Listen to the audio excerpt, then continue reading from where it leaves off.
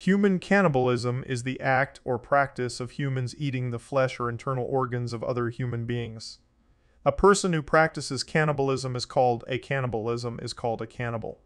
The meaning of cannibalism has been extended into zoology to describe an individual of a species consuming all or part of another individual of the same species as food, including sexual cannibalism.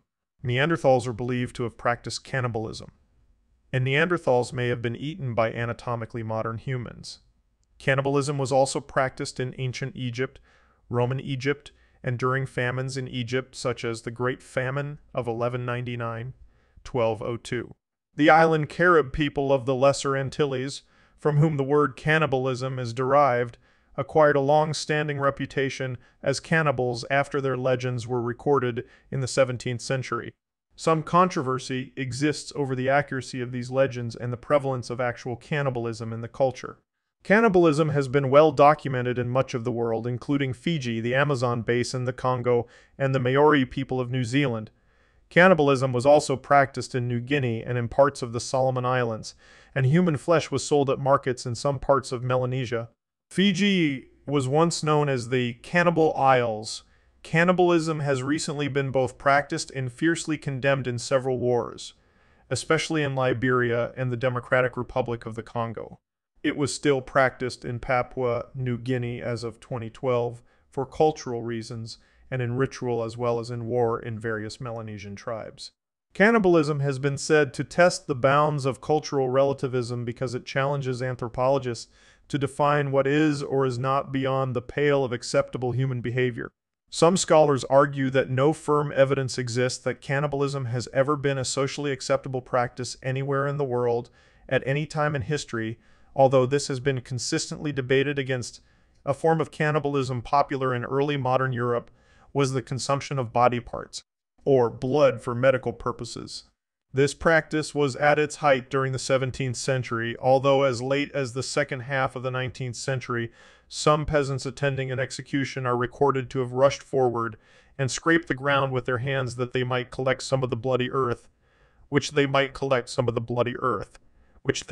subsequently crammed in their mouth in hope that they might thus get rid of their disease. Cannibalism has occasionally been practiced as a last resort by people suffering from famine, even in modern times. Famous examples include the ill-fated Donner Party, 1846-1847, and more recently, the crash of Uruguayan Air Force Flight 571, 1972, after which some survivors ate the bodies of the dead. Additionally, there are cases of people engaging in cannibalism for sexual pleasure, such as Jeffrey Dahmer, Armin Meiwes, Issei Sagawa, and Albert Fish. There is resistance to formally labeling cannibalism a mental disorder. The word cannibal is derived from Spanish cannibal or caribal, originally used as name for the Caribs, a people from the West Indies said to have eaten human flesh. The older term anthropophagy, meaning eating humans, is also used for human cannibalism. Cannibalism has been practiced under a variety of circumstances and for various motives. To adequately express this diversity, Shirley Lindenbaum suggests that it might be better to talk about cannibalisms in the plural.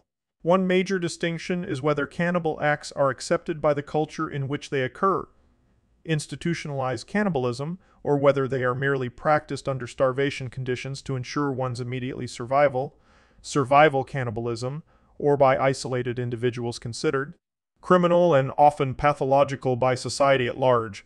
Cannibalism as psychopathology or aberrant behavior. Institutionalized cannibalism, sometimes also called learned cannibalism, is the consumption of human body parts as an institutionalized practice, generally accepted in the culture where it occurs. By contrast, survival cannibalism means the consumption of others under conditions of starvation such as shipwreck, military siege, and famine, in which persons normally averse to the idea are driven to it by the will to live. Such forms of cannibalism resorted to only in situations of extreme necessity have occurred in many cultures where cannibalism is otherwise clearly rejected. The survivors of the shipwrecks of the Essex and Medusa in the 19th century are said to have engaged in cannibalism, as did the members of Franklin's Lost Expedition and the Donner Party. Such cases generally involve necrocannibalism, eating the corpse of someone who is already dead, as opposed to homicidal cannibalism, killing someone for food. In English law, the latter is always considered a crime, even in the most trying circumstances. The case of R.V. Dudley and Stevens, in which two men were found guilty of murder for killing and eating a cabin boy while adrift at sea in a lifeboat, set the precedent that necessity is no defense to a charge of murder. In other cases, cannibalism is an expression of a psychopathology or mental disorder, condemned by the society in which it occurs and considered to be an indicator of a severe personality disorder or psychosis. Well, known cases include Albert Fish, Issei Sagawa, and Armin Meiwes. Within institutionalized cannibalism, endocannibalism is often distinguished from exocannibalism. Endocannibalism refers to the consumption of a person from the same community. Often, it is a part of a funerary ceremony, similar to burial or cremation in other cultures. The consumption of the recently deceased in such rites can be considered an act of affection and a major part of the grieving process. It has also been explained as a way of guiding the souls of the dead into the bodies of living descendants. In contrast, exocannibalism is the consumption of a person from outside the community. It is frequently an act of aggression, often in the context of warfare, where the flesh of killed or captured enemies may be eaten to celebrate one's victory over them. Both types of cannibalism can also be fueled by the belief that eating a person's flesh or internal organs will endow the cannibal with some of the characteristics of the deceased in Guns, Germs, and Steel. Germs and Steel, Jared Diamond suggests protein starvation is probably also the ultimate reason why. Cannibalism was widespread in traditional New Guinea Highland societies. In pre-modern medicine, the explanation given by the now discredited theory of humorism for cannibalism was that it came about within a black acrimonious humor, which being lodged in the linings of the ventricle, produced the voracity for human flesh. A well-known case of mortuary cannibalism is that of the Fore tribe in New Guinea, which resulted in the spread of the prion disease Kuru. Although the Fore's mortuary cannibalism was well documented, the practice had ceased before the cause of the disease was recognized. However, some scholars argue that although post-mortem dismemberment was the practice during funeral rites, cannibalism was not. Marvin Harris theorizes that it happened during a famine period coincident with the arrival of Europeans and was rationalized as a religious rite. In 2003, a publication in Science received a large amount of press attention when it suggested that early humans may have practiced extensive cannibalism. According to this research, genetic markers commonly found in modern humans worldwide suggest that today many people carry a gene that evolved as protection against the brain diseases that can be spread by consuming human brain tissue. A 2006 reanalysis of the data questioned this hypothesis because it claimed to have found a data collection bias, which led to an erroneous conclusion. This claimed bias came from incidents of cannibalism used in the analysis not being due to local cultures, but having been carried out by explorers, stranded seafarers, or escaped convicts. The original authors published a subsequent paper in 2008 defending their conclusions. Cannibalism features in the folklore and legends of many cultures and is most often attributed to evil characters or as extreme retribution for some wrongdoing.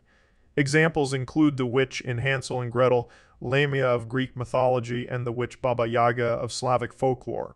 A number of stories in Greek mythology involve cannibalism, in particular the eating of close family members, e.g., the stories of Thyestes, Tereus, and especially Cronus, who became Saturn in the Roman pantheon. The story of Tantalus is another example, though here a family member is prepared for consumption by others. The Wendigo is a creature appearing in the legends of the Algonquian people. It is thought of variously as a malevolent cannibalistic spirit that could possess humans or a monster that humans could physically transform into. Those who indulged in cannibalism were at particular risk, and the legend appears to have reinforced this practice as taboo. The Zuni people tell the story of the Atasaya, a giant who cannibalizes his fellow demons and seeks out human flesh.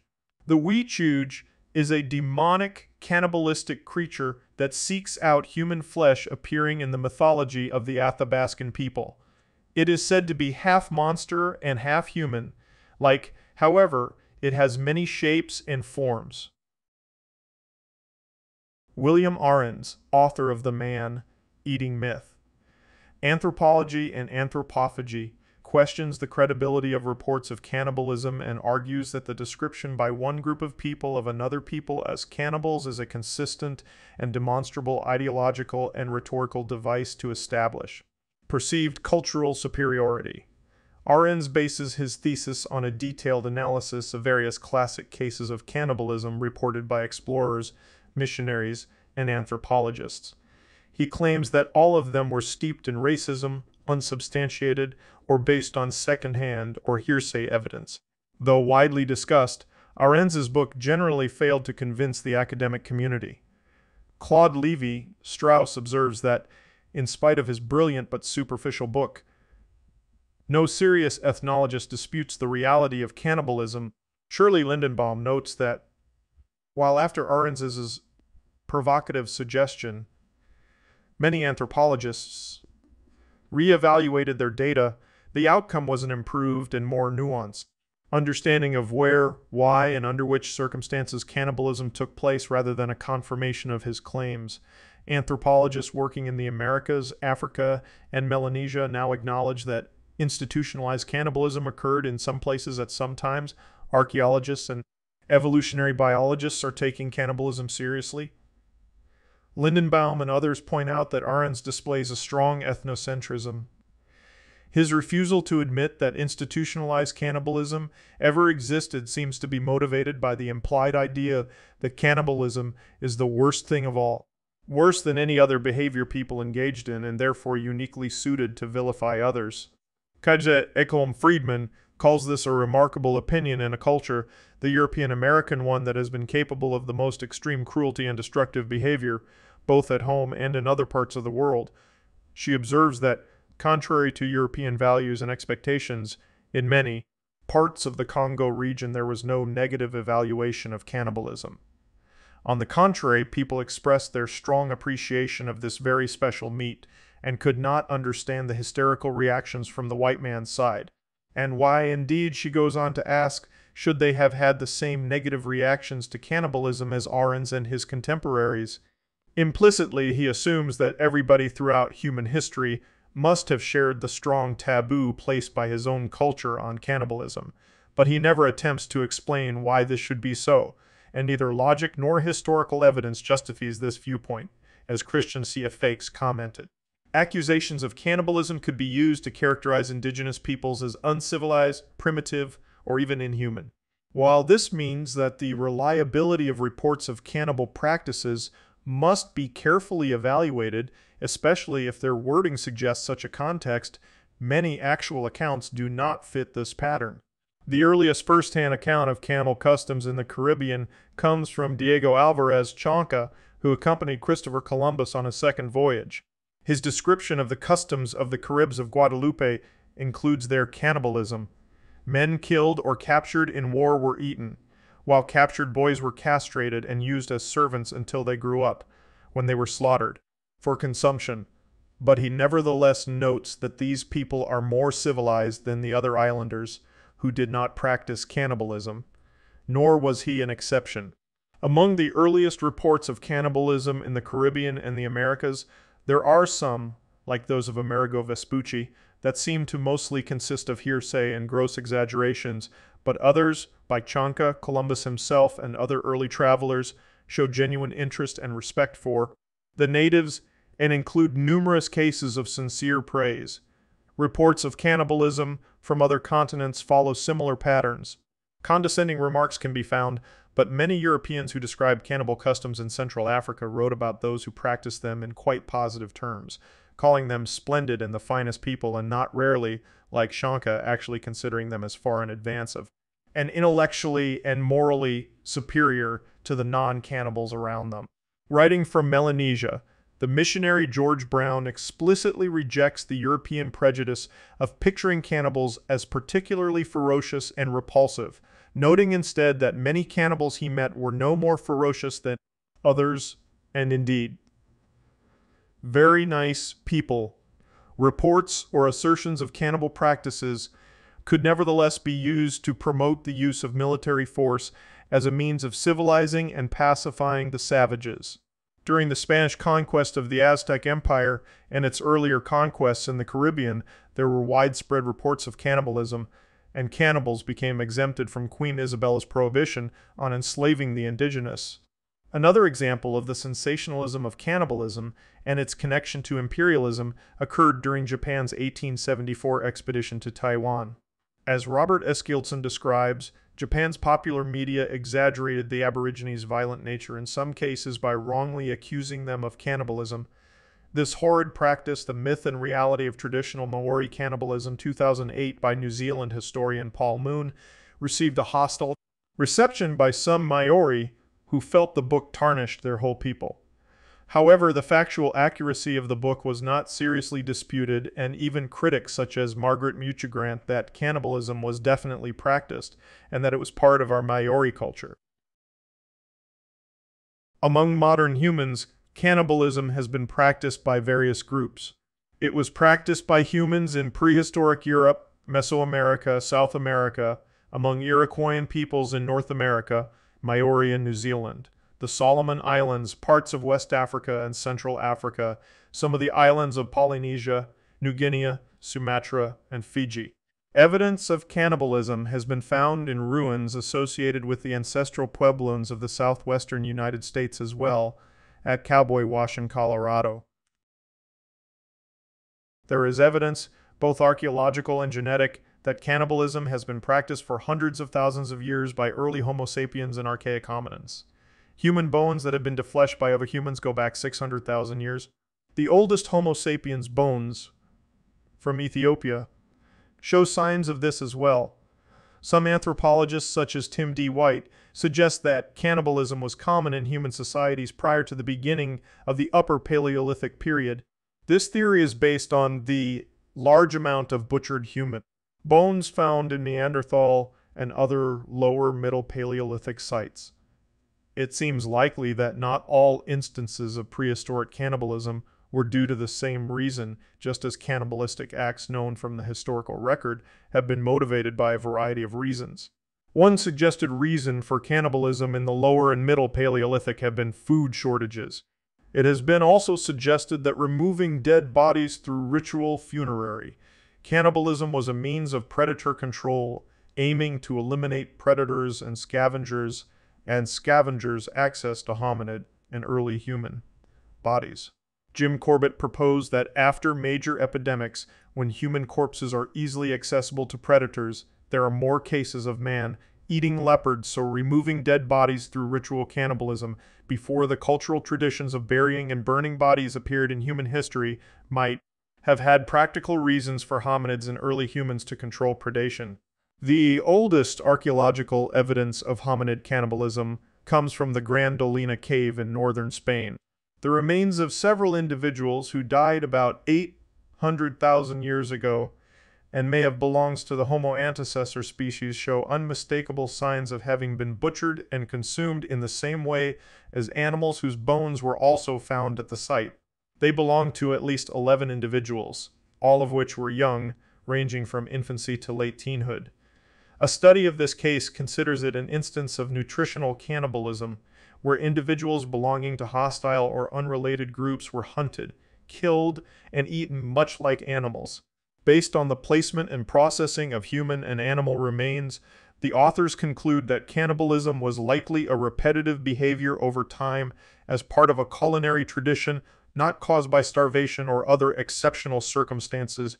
They suggest that young individuals, more than half of which were children under 10, were targeted because they posed a lower risk for hunters, and because this was an effective means for limiting the growth of competing groups. Several sites in Croatia, France, and Spain yield evidence that the Neanderthals sometimes practiced cannibalism, though the interpretation of some of the finds remains controversial. Neanderthals could also fall victim to cannibalism by anatomically modern humans. Evidence found in southwestern France indicates that the latter butchered and ate a Neanderthal child about 30,000 years ago. It is unknown whether the child was killed by them or died of other reasons. The find has been considered as strengthening the conjecture that modern humans might have hunted Neanderthals and in this way contributed to their extinction. In Gow's Cave, England, remains of human bones and skulls, around 14,700 years old, suggest that cannibalism took place amongst the people living in or visiting the cave, and that they may have used human skulls as drinking vessels. The archaeological site of Herxheim in southwestern Germany was a ritual center and a mass grave formed by people of the linear pottery culture in Neolithic Europe. It contained the scattered remains of more than 1,000 individuals from different, in some cases faraway regions, who died around 5000 BCE. Whether they were war captives or human sacrifices is unclear, but the evidence indicates that their corpses were spit, roasted whole and then consumed at Fontbourgois Cave in southeastern France. The remains of 6 people who lived about 7,000 years ago were found: 2 children, 1 adolescent, and 3 adults, in addition to animal bones. The patterns of cut marks indicate that both humans and animals were skinned and processed in similar ways. Since the human victims were all processed at the same time, the main excavator, Paolo Avila, suspects that they all belonged to the same family or extended family and were killed and butchered together, probably during some kind of violent conflict. Others have argued that the traces were caused by defleshing rituals preceding a secondary burial, but the fact that both humans and wild and domestic animals were processed in the same way makes this unlikely. Moreover, Villa argues that the observed traces better fit a typical butchering process than a secondary burial.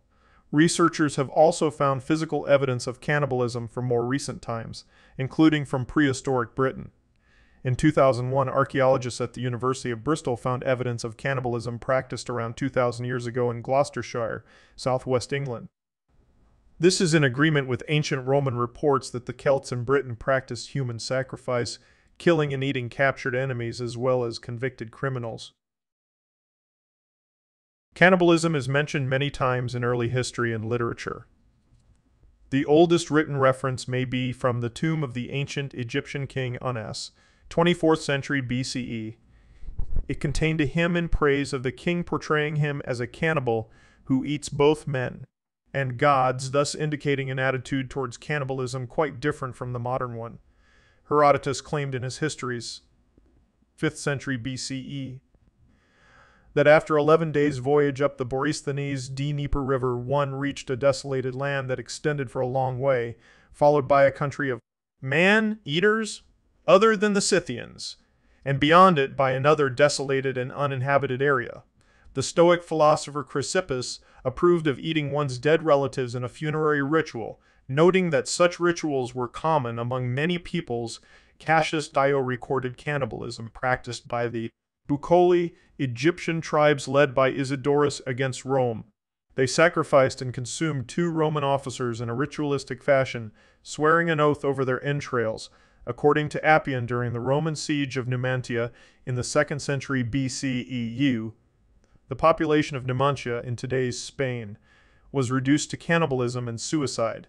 Cannibalism was also reported by Josephus during the siege of Jerusalem in 70 CE. Jerome, in his letter against Jovinianus, written 393 CE, discusses how people come to their present condition as a result of their heritage and lists several examples of peoples and their customs.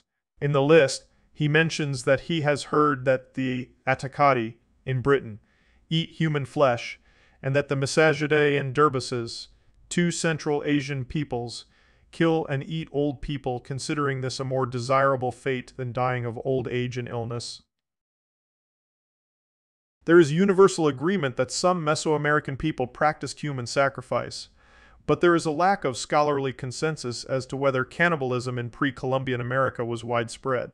At one extreme, anthropologist Marvin Harris, author of Cannibals and Kings, has suggested that the flesh of the victims was a part of an aristocratic diet as a reward, since the Aztec diet was lacking in proteins.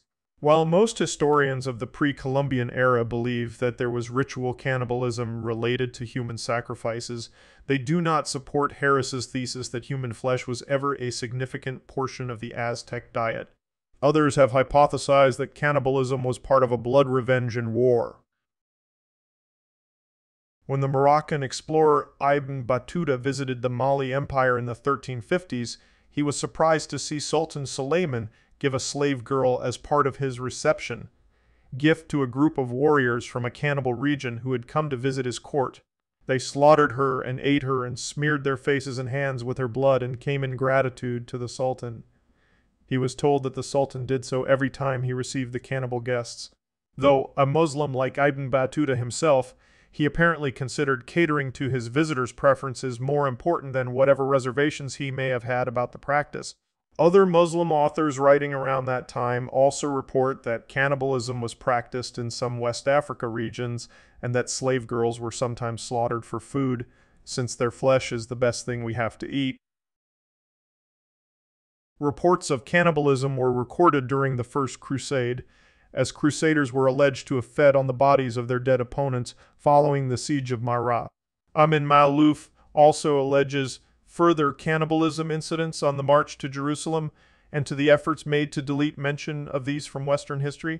Even though this account does not appear in any contemporary Muslim chronicle, the famine and cannibalism are recognized as described by Fulcher of Chartres, but the torture and the killing of Muslim captives for cannibalism by Radulf of Cayenne are very unlikely since no Arab or Muslim records of the events exist.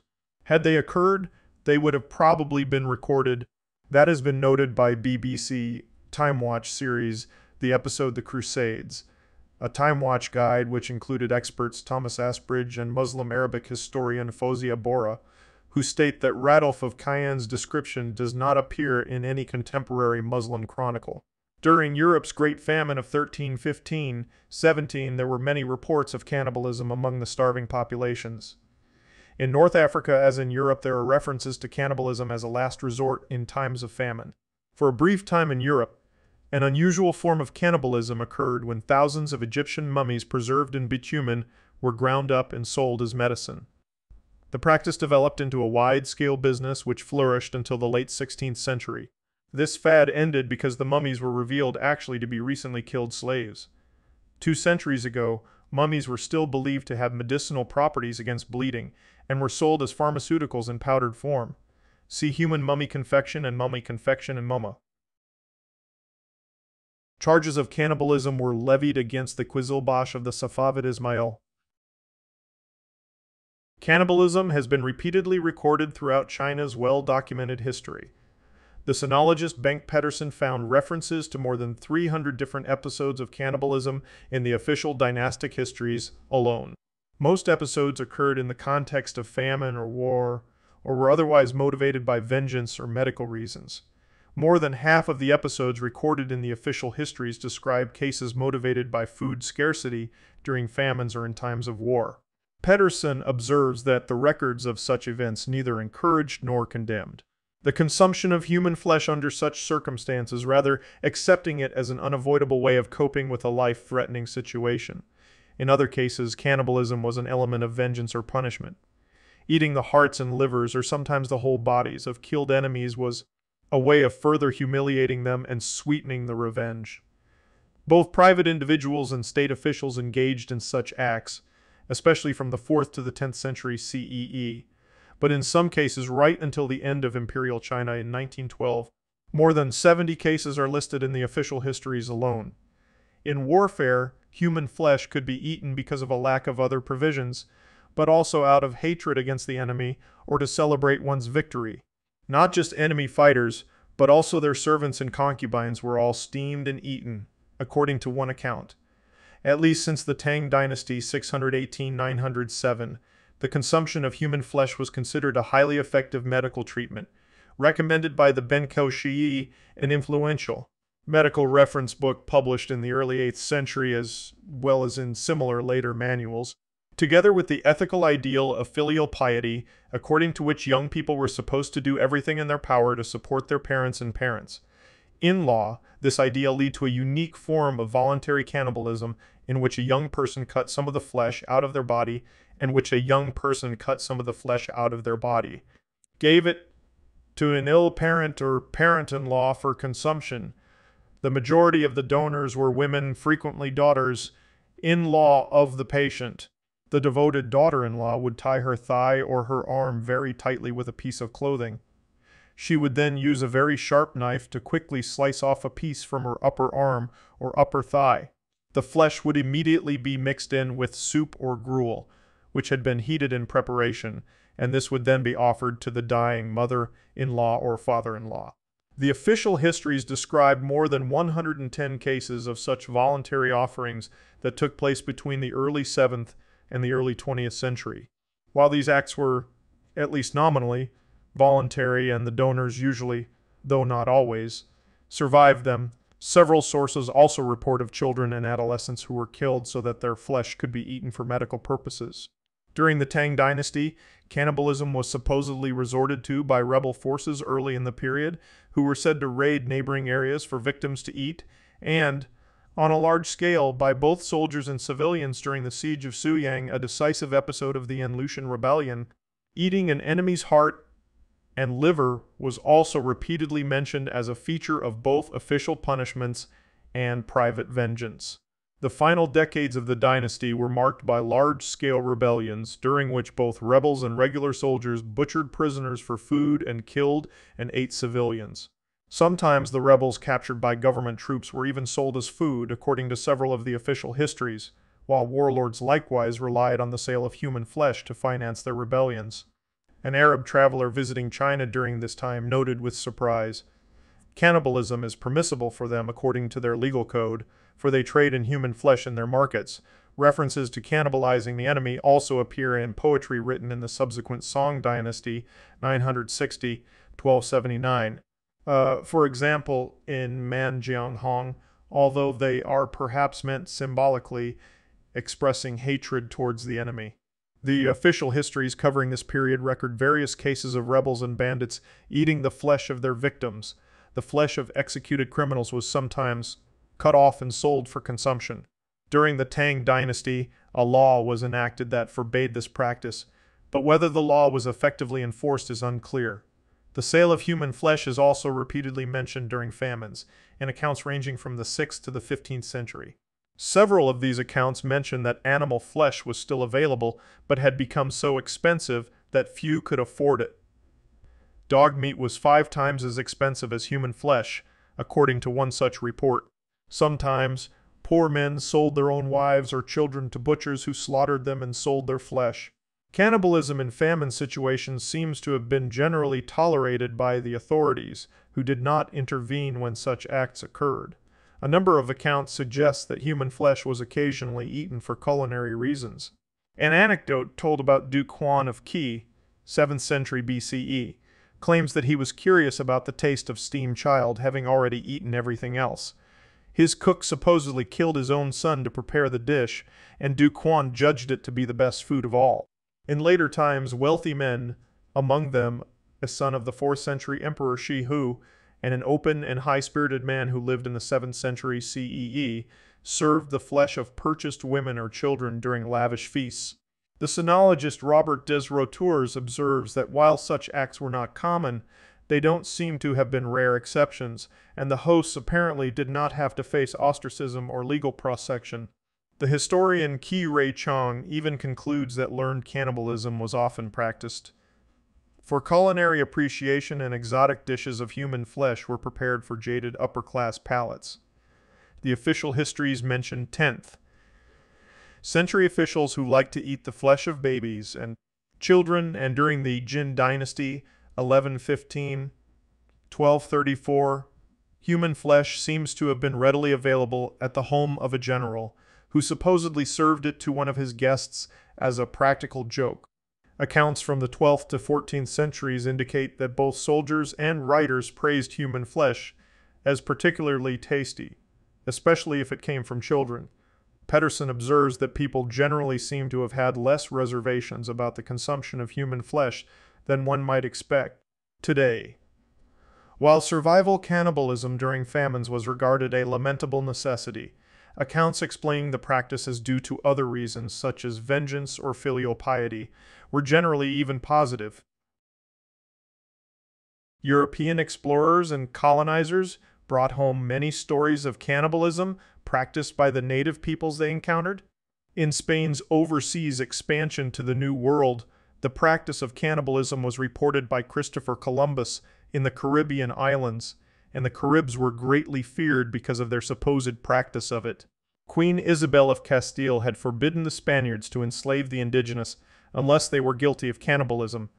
The accusation of cannibalism became a pretext for attacks on indigenous groups and justification for the Spanish conquest. In Yucatan, shipwrecked Spaniard Geronimo de Aguilar, who later became a translator for Hernán Cortés, reported to have witnessed fellow Spaniards sacrificed and eaten, but escaped from captivity where he was being fattened for sacrifice himself. In the Florentine Codex, 1576, compiled by Franciscan Bernardino de Sahagún from information provided by indigenous eyewitnesses, has questionable evidence of Mexica, Aztec, cannibalism. Franciscan Friar Diego de Landa reported on Yucatan instances.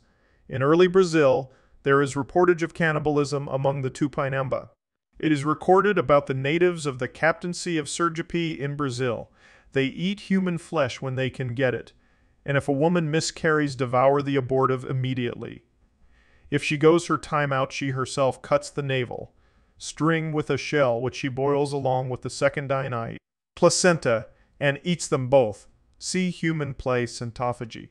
The 1913 Handbook of Indians of Canada, reprinting 1907 material from the Bureau of American Ethnology, claims that North American natives practicing cannibalism included the Montagnais and some of the tribes of Maine. The Algonquin are Mochiquaa, Iroquois, and Micmacic. Farther west, the Assiniboine, Cree, Foxes, Chippewa, Miami, Ottawa, Kickapoo, Illinois, Sioux, and Winnebago. In the south, the people who built the mounds in Florida, and the Tonkawa, Atakapa, Karankawa, Ataka, Karankawa, Karankawa, Caddo. In the northwest and west portions of the continent, the Tlinkitini and other Athapascan tribes, the Tlingit, Hiltsuk, Kwakiutl, Tsimshian, Nootka, Siksika, some of the Californian tribes, and the Ute. There is also a tradition of the practice among the Hopi, and mentions of the custom among other tribes of New Mexico and Arizona. The Mohawk and the Atapa, Tonkawa, and other Texas tribes were known to their neighbors as man-eaters. The forms of cannibalism described included both resorting to human flesh during famines and ritual cannibalism, the latter usually consisting of eating a small portion of an enemy warrior. From another source, according to Hans Egede, when the Inuit killed a woman accused of witchcraft, they ate a portion of her heart. As with most lurid tales of native cannibalism, these stories are treated with a great deal of scrutiny, as accusations of cannibalism were often used as justifications for the subjugation or destruction of savages. The historian Patrick Brantlinger suggests that indigenous peoples that were colonized were being dehumanized as part of the justification for the atrocities. The very first encounter between Europeans and Maori may have involved cannibalism of a Dutch sailor. In June 1772, the French explorer Marion Dufresne and 26 members of his crew were killed and eaten in the Bay of Islands. In an 1809 incident known as the Boyd Massacre, about 66 passengers and crew of the Boyd were killed and eaten by Maori on the Whangaroa Peninsula. Northland, cannibalism was already a regular practice in Maori wars. In another instance, on July 11, 1821, warriors from the Ngapuhi tribe killed 2,000 enemies and remained on the battlefield, eating the vanquished until they were driven off by the smell of decaying bodies. Maori warriors fighting the New Zealand government in Te Rakawaru's War in New Zealand's North Island in 1868-69 revived ancient rites of cannibalism as part of the radical Hau movement of the Pai Maria religion. In parts of Melanesia, cannibalism was still practiced in the early 20th century for a variety of reasons, including retaliation, to insult an enemy people, or to absorb the dead person's qualities. One tribal chief, Ratu Udri in Rakiraki, Fiji, is said to have consumed 872 people and to have made a pile of stones to record his achievement. Fiji was nicknamed the Cannibal Isles by European sailors, who avoided disembarking there.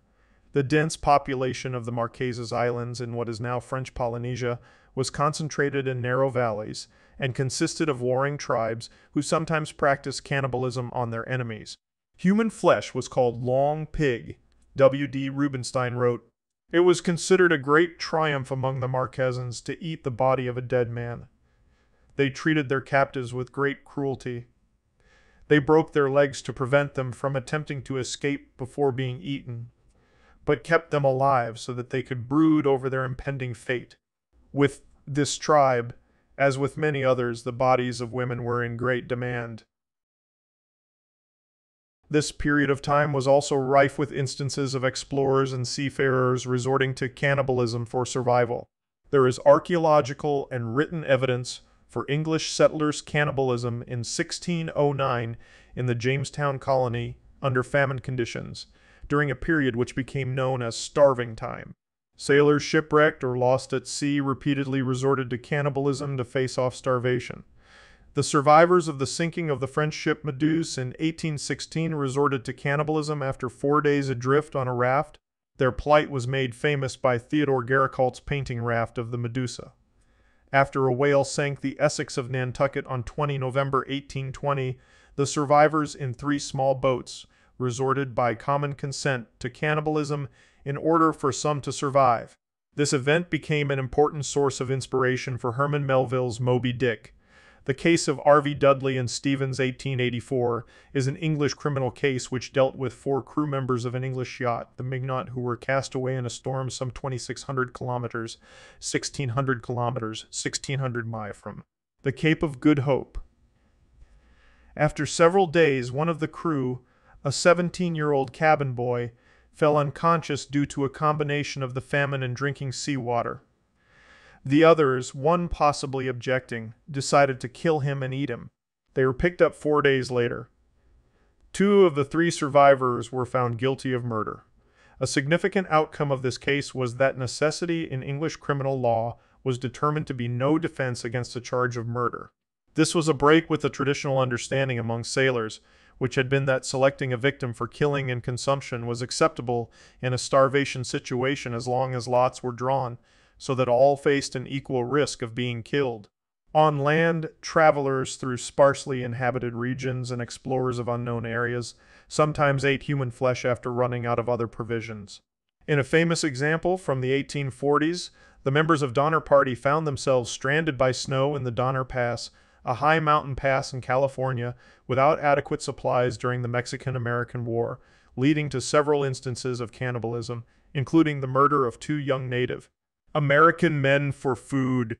Sir John Franklin's Lost Polar Expedition, which took place at approximately the same time, is another example of cannibalism out of desperation. In frontier situations where there was no strong authority, some individuals got used to killing and eating others, even in situations where other food would have been available. One notorious case was the mountain man Boone Helm, who became known as the Kentucky Cannibal for eating several of his fellow travelers, from 1850 until his eventual hanging in 1864. Roger Casement, writing to a consular colleague in Lisbon on August 3, 1903, from Lake Mantumba in the Congo Free State, said, "The people round here are all cannibals. You never saw such a weird-looking lot in your life. There are also dwarfs, called batwas, in the forest who are even worse cannibals than the taller human environment. They eat man flesh raw. It's a fact." Casement then added how assailants would bring down a dwarf on the way home for the marital cooking pot. The dwarfs, as I say, dispense with cooking pots and eat and drink their human prey fresh cut on the battlefield while the blood is still warm and running. These are not fairy tales, my dear Cowper, but actual gruesome reality in the heart of this poor benighted savage land. During the 1892-1894 war between the Congo Free State and the Swahili Arab city, states of Niangwe and Kasongo in eastern Congo, there were reports of widespread cannibalization of the bodies of defeated Arab combatants by the Batatela allies of Belgian commander Francis Danis. The Batatela, like most of their neighbors, were inveterate cannibals. According to Danis's medical officer, Captain Hindu, their town of Ngandu had at least 2,000 polished human skulls as a solid white pavement in front of its gates, with human skulls crowning every post of the stockade. In April 1892, 10,000 of the Batetela, under the command of Gango Lutet, joined forces with Danis in a campaign against the Swahili Arab leaders Sefu and Mohara. After one early skirmish in the campaign, Hindi noticed that the bodies of both the killed and wounded had vanished. When fighting broke out again, Hindi saw his Badatela allies drop human arms, legs, and heads on the road. One young Belgian officer wrote home, "Happily Gongo's men ate them up in a few hours. It's horrible but exceedingly useful and hygienic. I should have been horrified at the idea in Europe, but it seems quite natural to me here. Don't show this letter to anyone indiscreet." After the massacre at Ningwe, Lutet hid himself in his quarters, appalled by the sight of thousands of men smoking human hands and human chops on their campfires, enough to feed his army for many days. In West Africa, the Leopard Society was a cannibalistic secret society that existed until the mid-1900s. Centered in Sierra Leone, Liberia, and Ivory Coast, the leopard men would dress in leopard skins and waylay travelers with sharp claw, like weapons in the form of leopards' claws and teeth. The victims' flesh would be cut from their bodies and distributed to members of the society. After World War I, cannibalism continued to occur as a ritual practice and in times of drought or famine. Occasional cannibal acts committed by individual criminals are documented as well throughout the 20th and 21st centuries. Many instances of cannibalism by necessity were recorded during World War II. For example, during the 872-day siege of Leningrad, reports of cannibalism began to appear in the winter of 1941-1942, after all birds, rats, and pets were eaten by survivors. Leningrad police even formed a special division to combat cannibalism. Some 2.8 million Soviet POWs died in Nazi custody in less than 8 months during 1941-42. According to the USHM, by the winter of 1941, starvation and disease resulted in Mrs. death of unimaginable proportions.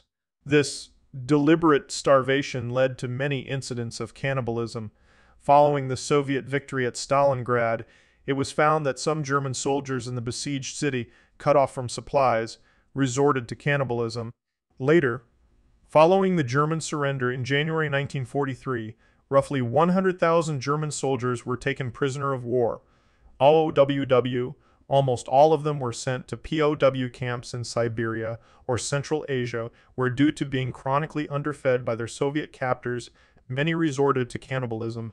Fewer than 5,000 of the prisoners taken at Stalingrad survived captivity. Cannibalism took place in the concentration and death camps in the independent state of Croatia. NHA, a Nazi German puppet state which was governed by the fascist Ustasha organization, who committed the genocide of Serbs and the Holocaust in NDH. Some survivors testified that some of the Ustashas drank the blood from the slashed throats of the victims.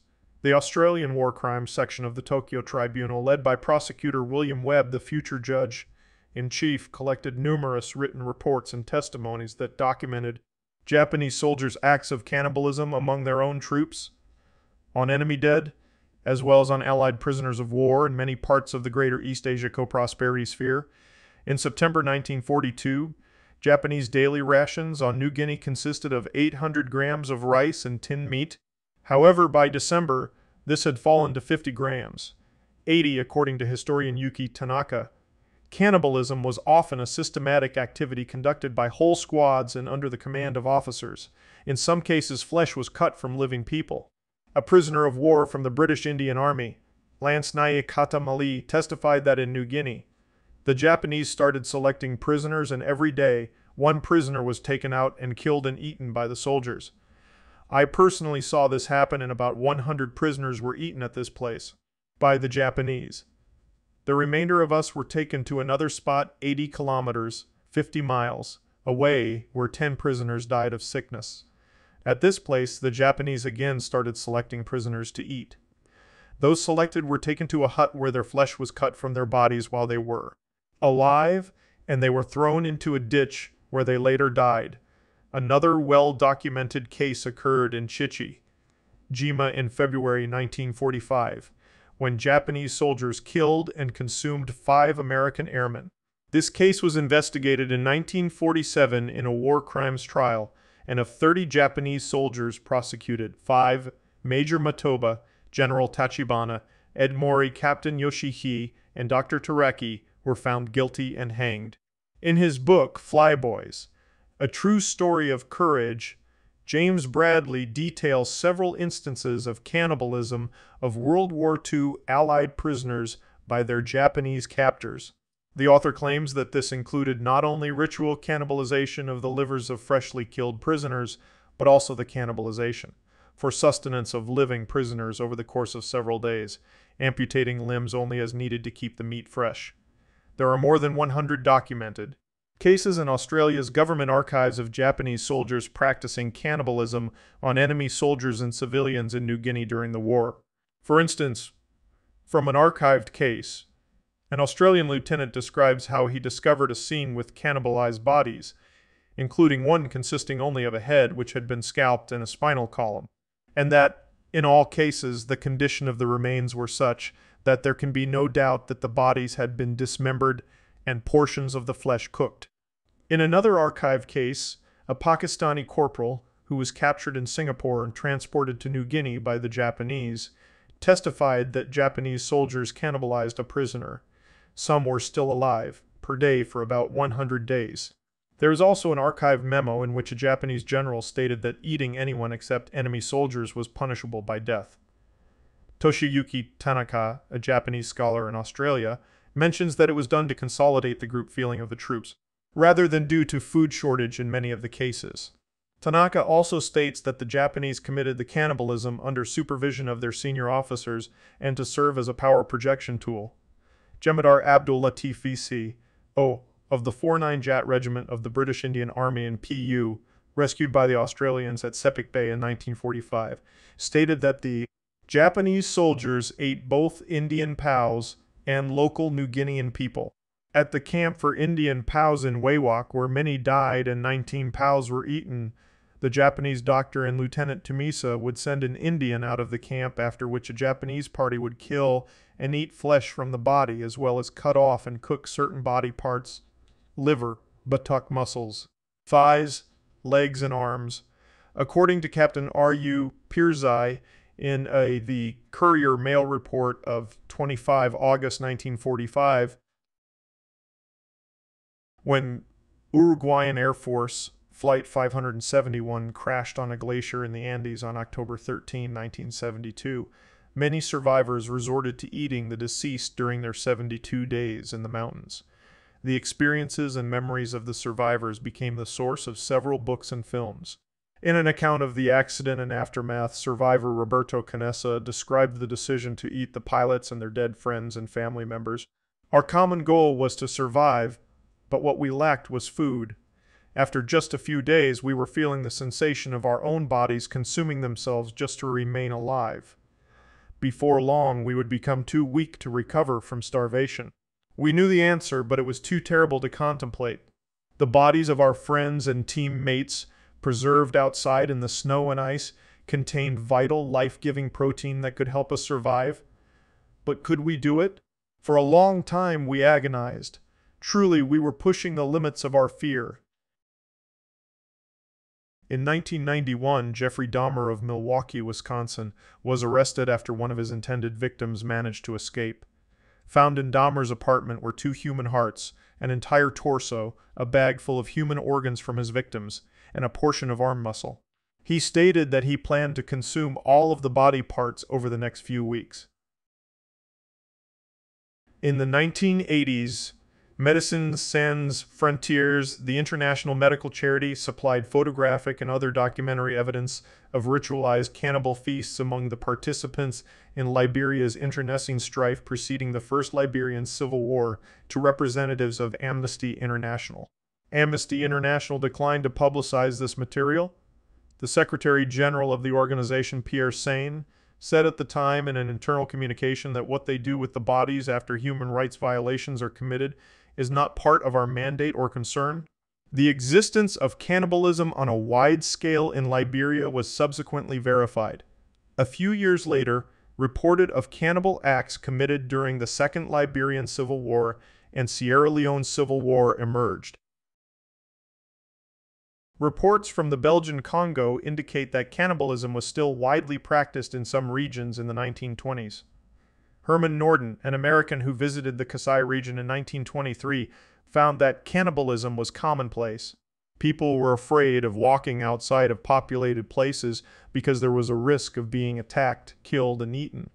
Norden talked with a Belgian who admitted that it was quite likely he had occasionally been served human flesh without knowing what he was eating.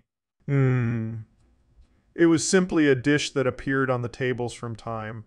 Other travelers heard persistent rumors that there was still a certain underground trade in slaves, some of whom, adults and children alike, were regularly killed and then cut up and cooked as ordinary meat around both the Kasai and the Ubangi River.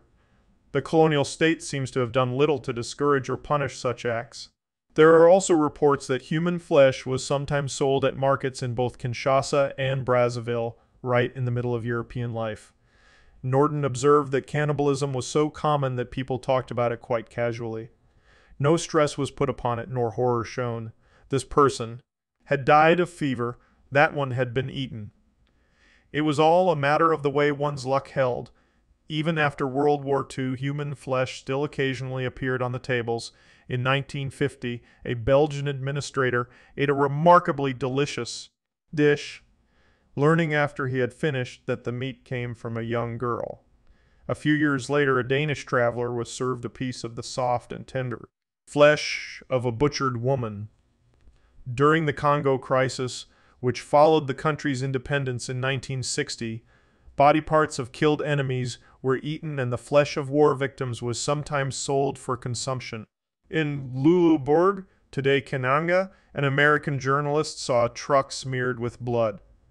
A police commissioner investigating the scene told her that 16 women and children had been lured in a nearby village to enter the truck, kidnapped, and butchered. She also talked with a Presbyterian missionary who excused this act as due to protein need. The bodies of their enemies are the only source of protein available in conflict situations. Cannibalism persisted into the 21st century. During the first decade of the new century, cannibal acts have been reported from the Second Congo War and the Ituri conflict in the northeast of the Democratic Republic of the Congo. According to UN investigators, fighters belonging to several factions grilled human bodies on a barbecue. Young girls were boiled alive in big pots filled with boiling water and oil, or cut into small pieces, and then eaten. A UN human rights expert reported in July 2007 that sexual atrocities committed by rebel groups as well as by armed forces and national police against Congolese women go far beyond rape and include sexual slavery, forced incest, and cannibalism. In the Ituri region, much of the violence, which included widespread cannibalism, was consciously directed against pygmies, who were believed to be relatively helpless and even considered subhuman by some other Congolese. Investigators also collected eyewitness accounts of cannibalism during a violent conflict that shook the Kasai region in 2016-2017. Various parts of killed enemies and beheaded captives were cooked and eaten, including their heads, thighs, and penises. Cannibalism has also been reported from the Central African Republic north of the Congo Basin. Jean-Bédel Bokassa ruled the country from 1966 to 1979 as dictator and finally as self-declared emperor. Tenacious rumors that he liked to dine on the flesh of opponents and political prisoners were substantiated by several testimonies during his eventual trial in 1986-1987. Bokassa's successor, David Dako, stated that he had seen photographs of butchered bodies hanging in the cold storage rooms of Bokassa's palace immediately after taking power in 1979. These or similar photos said to show a walk-in freezer containing the bodies of schoolchildren arrested in April 1979 during protests and beat to death in the 1979 Naraga prison massacre were also published in Paris Match magazine. During the trial, Bokassa's former chef testified that he had repeatedly cooked human flesh from the palace's freezers for his boss's table. While Bokassa was found guilty of murder in at least 20 cases, the charge of cannibalism was nevertheless not taken into account for the final verdict, since the consumption of human remains is considered a misdemeanor under CKRR law and all previously committed misdemeanors had been forgiven by a general amnesty declared in 1981. Further acts of cannibalism were reported to have targeted the Muslim minority during the Central African Republic Civil War, which started in 2012. In the 1970s, the Ugandan dictator Idi Amin was reputed to practice cannibalism. More recently, the Lord's Resistance Army has been accused of routinely engaging in ritual or magical cannibalism. It is also reported by some that witch doctors in the country sometimes use the body parts of children in their medicine. During the South Sudanese Civil War, cannibalism and forced cannibalism have been reported from South Sudan. Before 1930, the New York Times reporter William Seabrook, apparently disappointed that he had been unable to taste human flesh in West Africa, obtained from a hospital intern at the Sorbonne a chunk of this meat from the body of a healthy man killed in an accident, then cooked and ate it. He reported, "It was like good, fully developed veal, not young, but not yet beef. It was very definitely like that, and it was not like any other meat I had ever tasted. It was so merely like good, fully developed veal that I think no person with a palate of ordinary, normal sensitiveness could distinguish it from veal. It was mild, good meat with no other sharply defined or highly characteristic taste, such as, for instance, goat, high game, and pork have. The steak was slightly tougher than prime veal, a little stringy, but not too tough or stringy to be agreeably edible. The roast, from which I cut and ate a central slice, was tender, and in color, texture, smell as well as taste, strengthened my certainty that of all the meats we habitually know, veal is the one meat to which this meat is accurately comparable." Karl Denke, possible Karl Grossman, and Fritz Haarmann, as well as Joachim Kroll, were German murderers and cannibals active between the early 20th century and the 1970s. Armin Meiwes is a former computer repair technician who achieved international notoriety for killing and eating a voluntary victim in 2001, whom he had found via the internet. After Meiwes and the victim jointly attempted to eat the victim's severed penis, Meiwes killed his victim and proceeded to eat a large amount of his flesh. He was arrested in December 2002. In January 2004, Meiwes was convicted of manslaughter and sentenced to 8 years and 6 months in prison. Despite the victim's undisputed consent, the prosecutor successfully appealed this decision, and in a retrial that ended in May 2006, Meiwes was convicted of murder and sentenced to life imprisonment.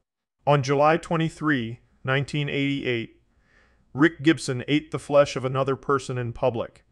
Because England does not have a specific law against cannibalism, he legally ate a canopy of donated human tonsils in Walthamstow High Street, London. A year later, on April 15, 1989, he publicly ate a slice of human testicle in Lewisham High Street, London.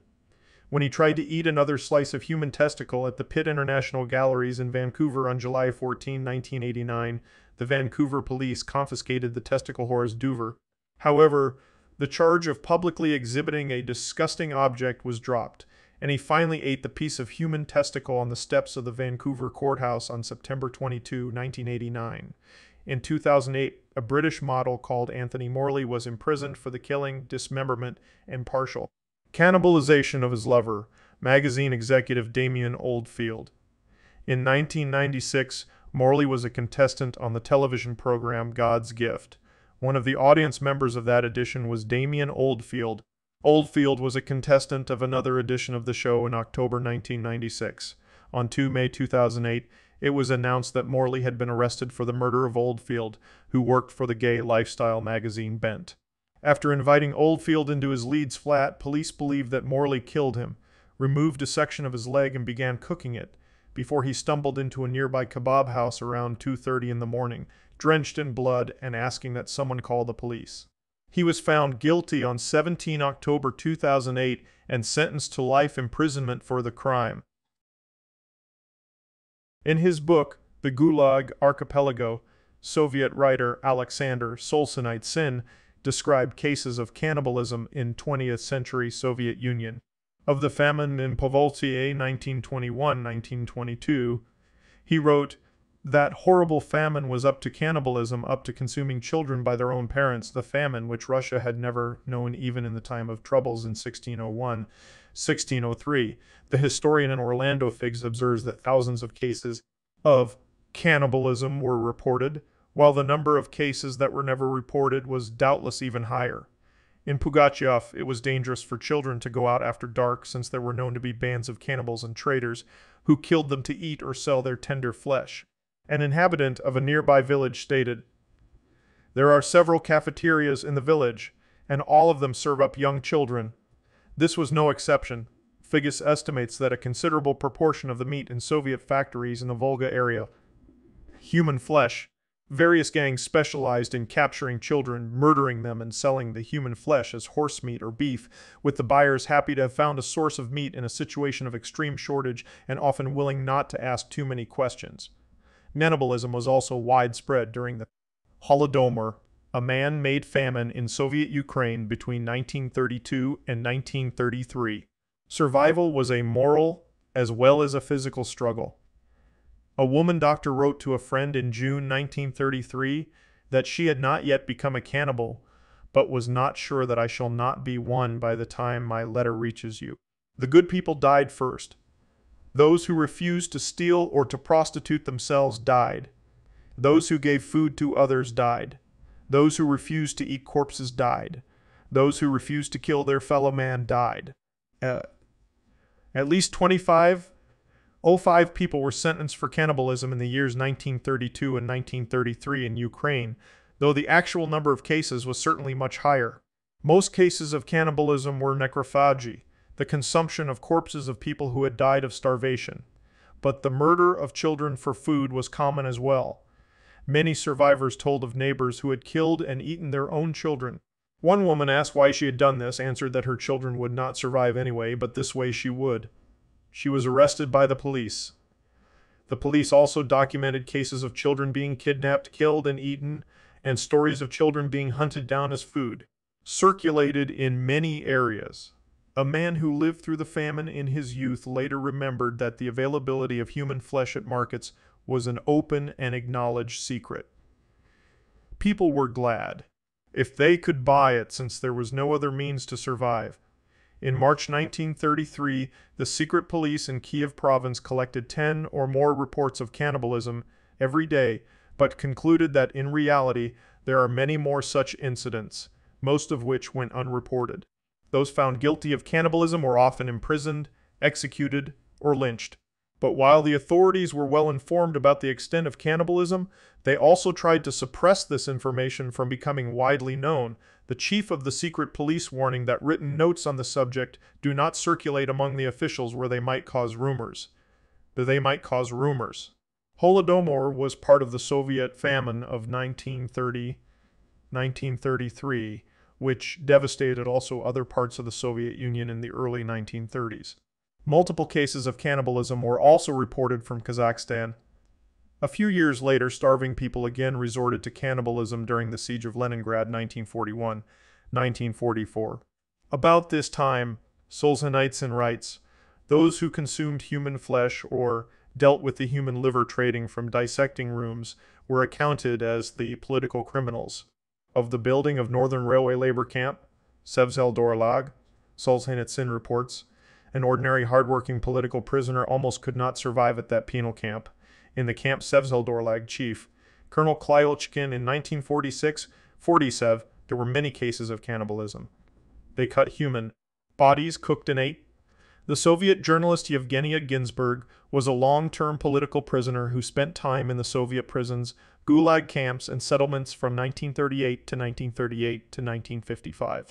She described in her memoir, Harsh Route, or Steep Route, of a case which she was directly involved in during the late 1940s after she had been moved to the prisoners' hospital.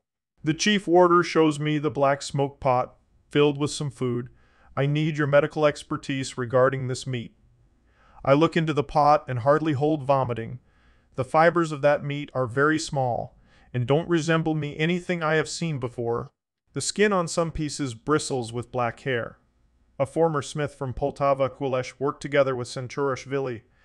At this time, Senchurashvili was only 1 month away from being discharged from the camp, and suddenly he surprisingly disappeared. The wardens searched for 2 more days, and then assumed that it was an escape case, though they wondered why, since his imprisonment period was almost over. The crime was there. Approaching the fireplace, Kulesh killed Senchurashvili with an axe, burned his clothes, then dismembered him and hid the pieces in snow in different places, putting specific marks on each burial place. Just yesterday, one body part was found under two crossed logs. The Agari are Indian ascetics who believe that eating human flesh confers spiritual and physical benefits, such as prevention of aging. They claim to only eat those who have voluntarily granted their body to the sect upon their death, but an Indian TV crew witnessed one Agori feasting on a corpse discovered floating in the Ganges, and a member of the Domcaste reports that Agori often take bodies from cremation gates or funeral pyres. Cannibalism is documented to have occurred in rural China during the severe famine that resulted from the Great Leap Forward, 1958-1962, during Mao Zedong's Cultural Revolution, 1966.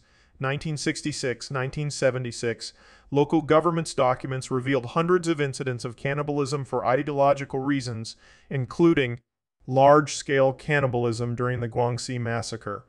Cannibal acts occurred at public events organized by local Communist Party officials, with people taking part in them in order to prove their revolutionary passion. The writer Zheng Yi documented many of these incidents, especially those in Guangxi, in his 1993 book, Scarlet Memorial. Pills made of human flesh were said to be used by some Tibetan Buddhists, motivated by a belief that mystical powers were bestowed upon those who consumed Brahmin flesh. In Joshua Oppenheimer's film The Look of Silence, several of the anti-communist militias active in the Indonesian mass killings of 1965-66 claim that drinking blood from their victims prevented them from going mad. Reports of widespread cannibalism began to emerge from North Korea during the famine of the 1990s and subsequent ongoing starvation. Kim Jong-il was reported to have ordered a crackdown on cannibalism in 1996, but Chinese travelers reported in 1990 that cannibalism had occurred. 3 people in North Korea were reported to have been executed for selling or eating human flesh in 2006. Further reports of cannibalism emerged in early 2013, including reports of a man executed for killing his 2 children for food. There are competing claims about how widespread cannibalism was in North Korea. While refugees reported that it was widespread, Barbara Demick wrote in her book Nothing to Envy, Ordinary Lives in North Korea, 2010, that it did not seem to be. The Korowai tribe of southeastern Papua could be one of the last surviving tribes in the world engaging in cannibalism.